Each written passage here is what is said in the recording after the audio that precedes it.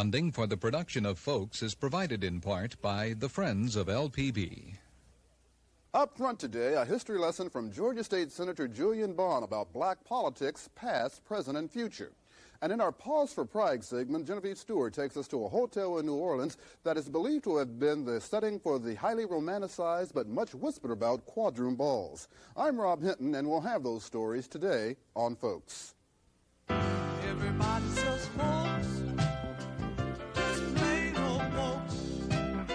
Everybody just people all over the world.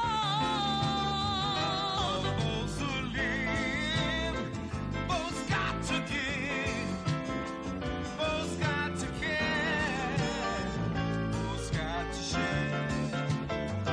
Our world is small, so very small. What touches one of us, who touches us all? To stay alive, just to survive, folks got to be in harmony. Everybody just folks, just plain old folks, just plain old folks. Everybody just folks, everybody just folks, just plain old folks, just plain old folks. Everybody just folks.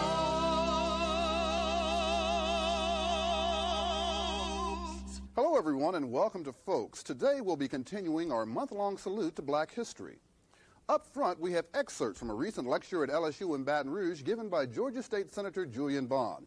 Now, there won't be a quiz following this lecture, but I think you will find his thoughts on the future of black politics very interesting. Julian Bond is a figure in black history himself. In 1965, he was elected to the Georgia State Legislature, but was prevented from taking his seat by other members who objected to his statements on the war in Vietnam. In 1968, at the Democratic National Convention, he became the first black in history to be nominated for Vice President of the United States, but his age, 28, disqualified him for that post.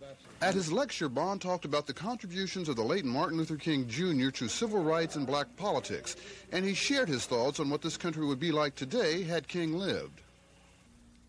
Martin King would have been 56 years old had he been able to celebrate his birthday on January 15th. Had he lived, there's no real doubt our world would be different than it is. Because he did live when he did, we live today in a world a little less fearful than we might have, a world a little less filled with hate. And had he lived, he'd undoubtedly look at the world about him today with some considerable alarm. For although black Americans have won some considerable accomplishments in the years since Martin King died, the movement he led then appears to be in some disarray today.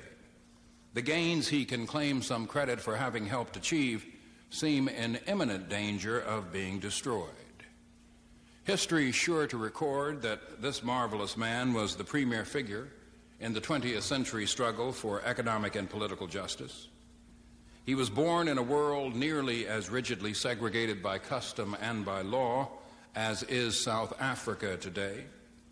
Most black people south of the Mason-Dixon line were then only 2 generations away from slavery, a paycheck or 2 away from abject poverty. As a people, Southern black people were generally politically impotent, educationally impoverished, economically bankrupt. Among this man's marvelous contributions were to give eloquent voice to the aspirations of black America, to give life to a method of mass participation in the struggle for civil rights so that everyone, student, housewife, minister, every man, every woman, could become an agent of their own deliverance. Bond also outlined the struggle of the civil rights movement during this century, and he said although some gains have been made, many conditions remain unchanged. In the 85 years of this century, the struggle waged by black Americans, including that period led by Dr. King, has passed through several climaxes. These have been years of great legal struggles in the courts, complemented by extra-legal struggles in the streets. In this period, we won gains at lunch counters and movie theaters, at bus stations, at polling places, and the fabric of legal apartheid in the United States began to be destroyed. What began as a movement for elemental civil rights quickly became a political and an economic movement, and black men and women began to win office and power in numbers we'd only dreamed of before. But despite an impressive increase in the number of black people holding public office, despite the ability we've now got to sit and eat and ride and vote and go to school in places that used to lack black faces, in a very real way in 1985, we find our condition unchanged. A quick look at all the statistics which measure either how well or how poorly a group of people are doing, the kinds of figures that measure infant mortality, median family income, life expectancy, these will demonstrate rather clearly that while our general condition has improved a great deal, our relative condition has actually managed to get worse. It's almost as if we were climbing a molasses mountain dressed in snowshoes, while everyone else rides a rather rapid ski lift to the top.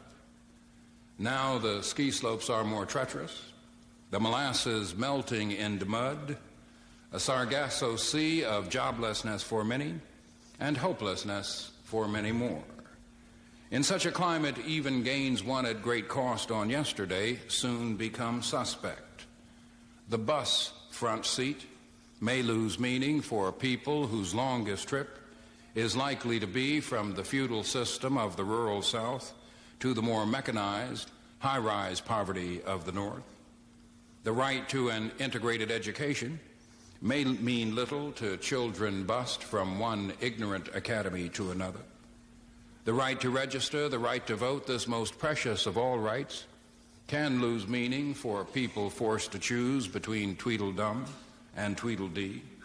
Bond says the 60s and the 70s provided a lot of hope for black America, but he added that a lot of that hope has been shattered by the Reagan administration. In 1976, black America went to the polls in record numbers to elect a man who clearly knew the words to our hymns.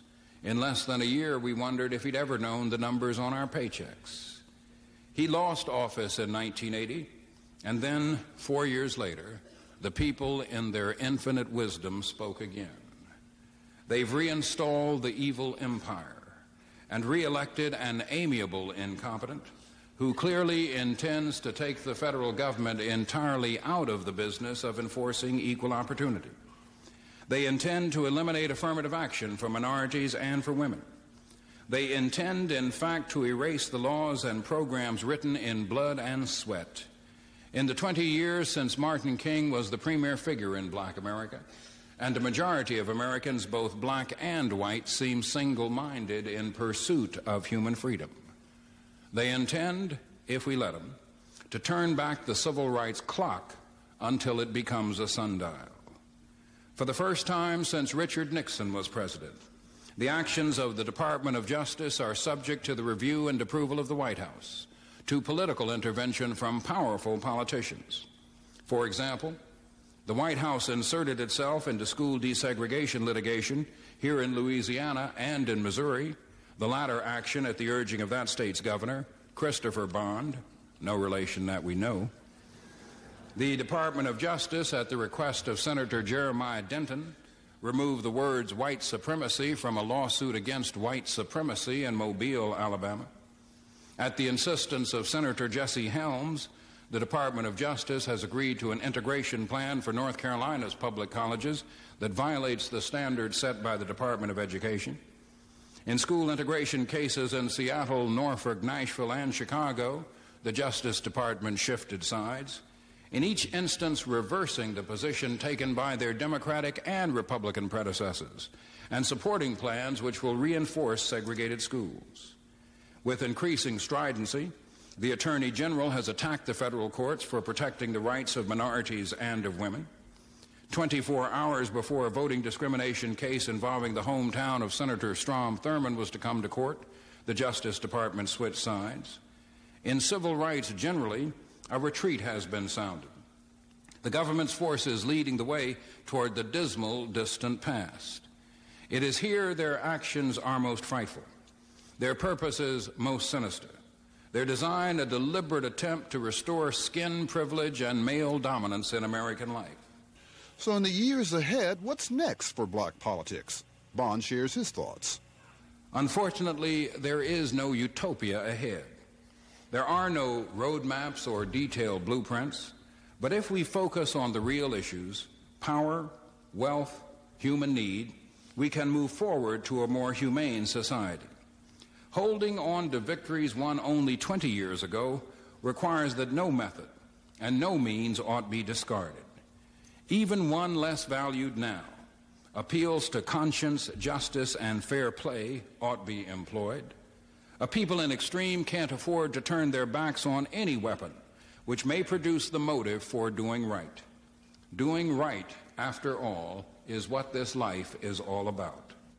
Time now for our Pause for Pride segment, which today is filled with elegance. The story centers around the Quadroon balls, and Genevieve Stewart recently visited a hotel in New Orleans where some of the balls are believed to have taken place. The Bourbon Orleans Hotel in New Orleans' French Quarter is a National Historic Landmark. These elegant walls house the famous Orleans Ballroom, site of the balls for New Orleans' gentried Old Guard society from 1800 to the Civil War. The famous Orleans Ballroom also had a rather infamous reputation as the site of the legendary, highly romanticized, much whispered about Quadroon balls, or les ballets de cordon bleu. The Orleans Ballroom, its official name, was built at the turn of the century by John Davies, who spared no cost to construction. It was unparalleled as one of the great buildings of the day. Among its fine points were 2 wooden subfloors, hand-carved cypress wood moldings, imported crystal chandeliers from France, and its double descending staircase, which ladies in flowing gowns especially admired. The socially prominent held elegant balls here of every description, including the Quadroon balls. Legend has it that the Quadroon balls are where wealthy young blades of the period came to form romantic liaisons with mistresses of color. Polite society of the period pretended the balls didn't exist. Historians did not document them, and among Creoles of color, they were mentioned but only in the most hushed of tones. But legend also has it that more duels were fought over the beautiful Quadroon women met at the balls than for any other reason. The Quadroon balls were so named after the women who attended. Quadroon loosely means 1/4 black blood. Clive Hardy, archivist at the University of New Orleans, conducted research on the Quadroon balls and clarified the term Quadroon. Well, that's mixed race, 4 parts. I mean, that you had many gradations there. You had octoroons, quadroons, mulattoes, griffs, and I don't remember all of the terms, but it all had to do with what gradation of skin color a person had. And there are about a dozen different gradations there that I'm sure people who were very sensitive to those things could say that's a griff, or that's a mulatto, or what have you. It just meant somebody of mixed race, of so many parts. French and Spanish Creoles, although they owned slaves, were liberal in their racial attitudes. This began changing by the 1820s, which coincided the advent of the Quadroon balls. As racism becomes an issue, you find the Creoles beginning to, well, they were frightened by the implications that the Anglos brought with them. And I think many of them began to shy from any association with their fellow Creoles who were black. And this becomes more and more apparent. I think you see symptoms of this early in the, well, for example, St. Louis No. 2, which was founded, I think, in 1818, 1820 in there. You see for the first time one section of that cemetery, it consists of 3 squares, one section is set aside for blacks or Creoles. And this probably comes about, up to that time, there had been no distinction. There are black Creoles, there are blacks, and there are whites buried in St. Louis 1, and probably in all of the other unknown cemeteries that are now long gone, what few there were. But probably what is happening already is that the church begins to feel the pressure of the Anglo-Saxon and his attitudes as they come in greater and greater numbers. And by 1820, it's becoming something of a problem for everybody concerned, primarily because the Anglo-Saxon takes a very dim view of any contact with blacks other than as a slave or as a menial. And that's where the problem begins. Thus, the Quadroon balls were considered highly clandestine meetings. This merely served to heighten the romanticized rumors about these liaisons between white men and free women of color. The Quadroon balls were held here, as this town was a dancing town. People loved to dance, they loved music, but especially they loved to dance. That's one reason why this building was so popular in its early years, because they had balls continuously, night after night, and if it wasn't here, it was somewhere else. And these were often subscription balls. You paid 50 cents or you paid $1, depending on how classy it might be, and you could be permitted in. And I'm sure that some of them were very elegant balls, well-dressed gentlemen and ladies, and others were sort of just rough tumble places with a few fiddlers, and where fistfights were common enough and they had to call out the police and so on. They had white balls and they had mixed race balls, and these are usually what are called the Quadroon balls. The Orleans Ballroom is commonly considered the site of the Quadroon balls, but since the balls were so controversial, respected historians of the period wrote little about them. In later writings, Hardy suspects that authors may have exaggerated both the elegant demeanor and locale of the balls. We know that they held them over on at the Conde Ballroom. This is around the corner from here. And we know that they held them at, I believe, the Globe Hall and a number of other halls. There is no evidence that historians have found, in particular Dr. Tragle, who has probably looked at more newspapers and diaries and journals and what have you of that period for this area. There is no evidence that can be found. He could not find it, and I could not find it, that this locale was ever the scene of a Quadroon ball. Now, we know that there were balls here, but that this locale ever had a Quadroon ball, we do not know. However, in the popular mythology, the tour drivers love to point this building out as a site of the Quadroon balls and so on. Well, there were several sites for these things, but this was probably not one, because we probably would find some evidence after all of these years. None has been found. We also know from serious research that these things, while some of them may have been quite elegant and very well mannered, these balls, most of them were probably pretty rough affairs, particularly the interracial ones. I think it was Dr. Tragle who said that they resembled nothing so much as an interracial orgy with quite wild brawling and what have you. Often the police were called out. Several times the city council would threaten to close down these dance halls and so on, because the people that frequented them were often a rough lot. And I don't mean fine gentlemen going out with swords or pistols and all of the formalities and so on, but these were sort of people that settled their arguments with a bottle over the head or something, knocking each other down. Hardy further shoots down the romanticized theory that the majority of the Quadroon mistresses were kept in style and financial security by wealthy suitors. There were certainly what were called placides, women who were kept by wealthy men. This was probably common enough if a man had money. I'm quite certain that he never discussed this at home with his wife or anything like that. She probably knew. I mean, many of them probably were not so naive as we're led to believe, but she probably never mentioned it. There were men who undoubtedly had kind feelings for these women, in addition to whatever sensual pleasures they may have received. Undoubtedly, some bond was formed there.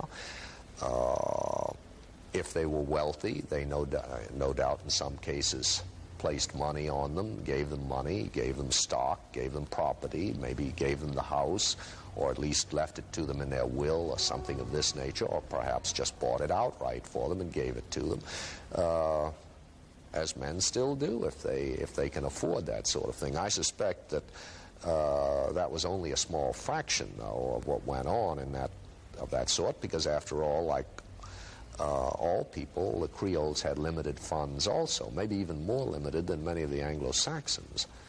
The notorious beauty of these Creole mistresses was well documented.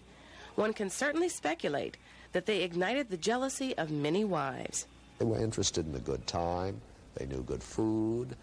They loved to dance. They loved to party. But the women were usually not too well educated.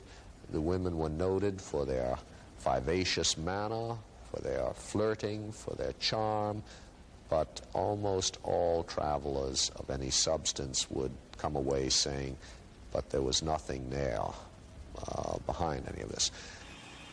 Children born of these conjugal affairs did create ties and relationships among whites and blacks. Myth is born true in that some of the resulting children were well educated. Many of these people, those black Creoles, like their white counterparts before the Civil War, who were free and who had wealth, and of course that was a fairly small class as compared to the great number of Creoles who were poor or tradesmen and lower class. Those Creoles, black and white, tended to send their children, if they had the means, to fine schools or to convents in the case of a girl to be educated, and boys sometimes to Paris. Indeed, I would suspect that this was truly a mark among upper-class black Creoles at that time to send a child to Paris for a French education and so on. When publicly referred to, these relationships were embarrassing to aristocratic men, as Bernard de Marigny discovered in 1845 when he tried to legalize the vote for free men of color. We know that he did make that proposal that free blacks, that the legislature be permitted to give them the franchise, in other words, make them citizens. We also know that during the discussion of this bill, he must have caused a good deal of consternation in the Constitutional Convention when he pointed around the room and said, I could not pointed around the room, but he said, I could very easily mention names here were I so inclined, but that would be impolite. Indeed, it is rather funny to me to hear some of you castigating these blacks who you are related to.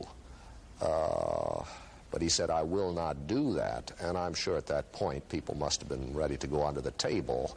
It would have been rather embarrassing. Skeptics wonder how these sensuous balls and affairs could have taken place for 30 years during the height of slavery. But New Orleans blacks of the period had a relative degree of freedom.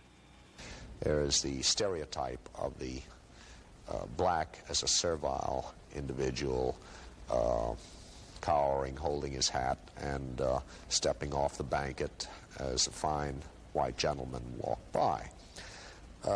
This was not true in New Orleans before the Civil War. You had a great number of blacks in this city, tremendous number. Many of them were slaves owned by white people. You also had a large free black, a relatively large free black population. And all evidence is that these people were not servile, that they were pretty much on their own as long as they brought the payment home to master, who they worked for, if they were rented out or something, and they'd pay him his percentage. Very little control was kept over these people. They often hung around on street corners, in saloons. They were often quite rowdy. The police would have to be called out. They often would threaten the white man as quickly as anyone else. They weren't servile. Whether one chooses to believe the more romanticized myths or the more historically accurate versions, there is a fascinating mystique about the Quadroon balls that one can't ignore. The Bourbon Orleans Hotel took painstaking efforts in restoring the Orleans Ballroom and is renaming it the Quadroon Ballroom. The ballroom has been experiencing a renaissance of use, back to the splendid social affairs of its prior use. Although the purpose of the Quadroon balls is of a sensitive nature, it is a colorful part of our history and a reason to pause for pride. Well, that's our program for this week. Thanks for watching. I'd like to take this opportunity to ask you to take a moment this week to write us and let us know what you think about Folks. Write us at 2618 Wooddale Boulevard, Baton Rouge, 70805. We're anxious to hear from you. Our celebration of Black History Month continues next week, and we hope that you'll join us. See you then. Bye-bye.